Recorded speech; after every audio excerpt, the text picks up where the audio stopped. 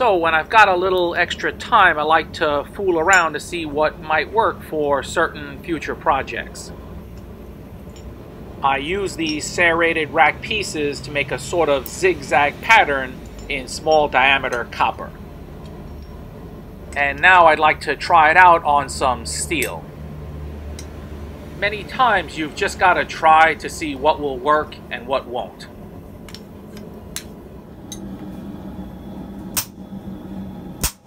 For the first heat, I just gently establish my lines.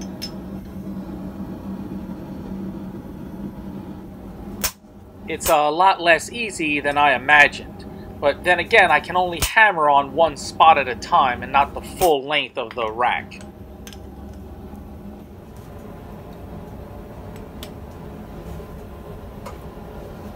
I want to give a very big shout out to Roger Raitan and Michael Bailey. Both of these gentlemen gave a hefty extra sum as a donation, and it really goes a long way to helping out the channel. Thanks very much.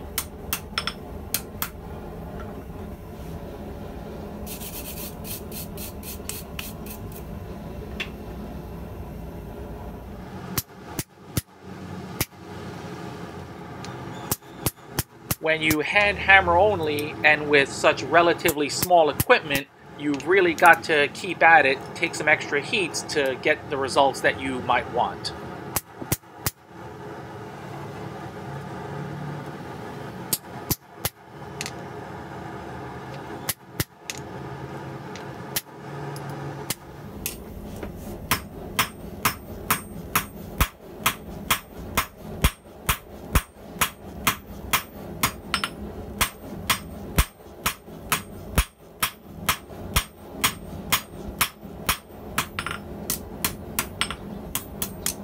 So it doesn't look exactly like I thought it would.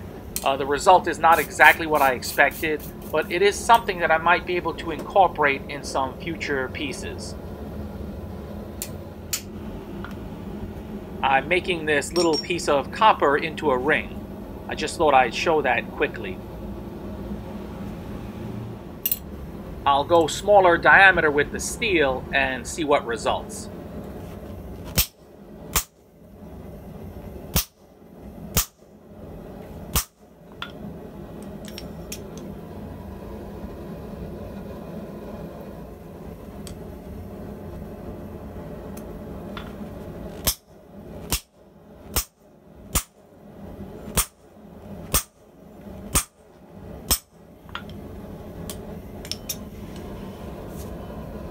That's just really interesting.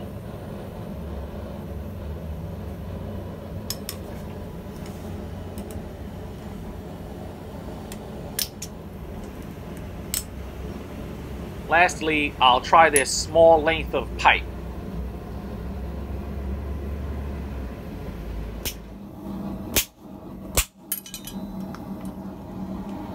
Ain't too much happening on the first heat. Again, you've got to keep at it.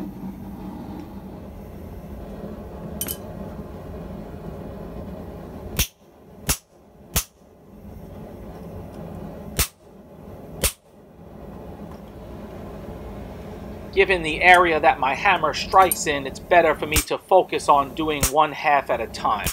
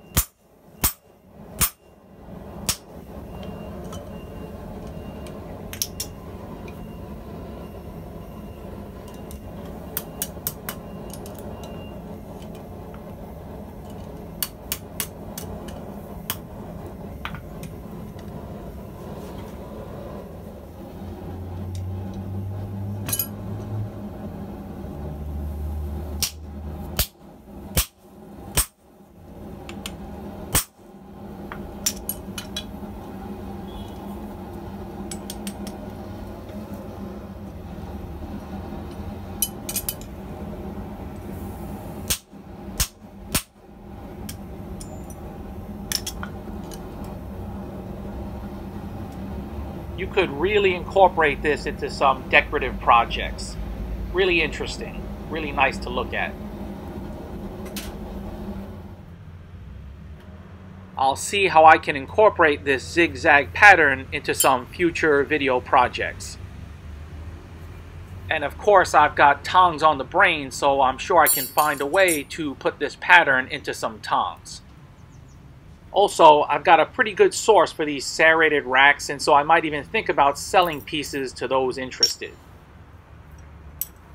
To me, this pipe piece is the standout of the bunch. Thanks for stopping by, and I'll catch you guys next time.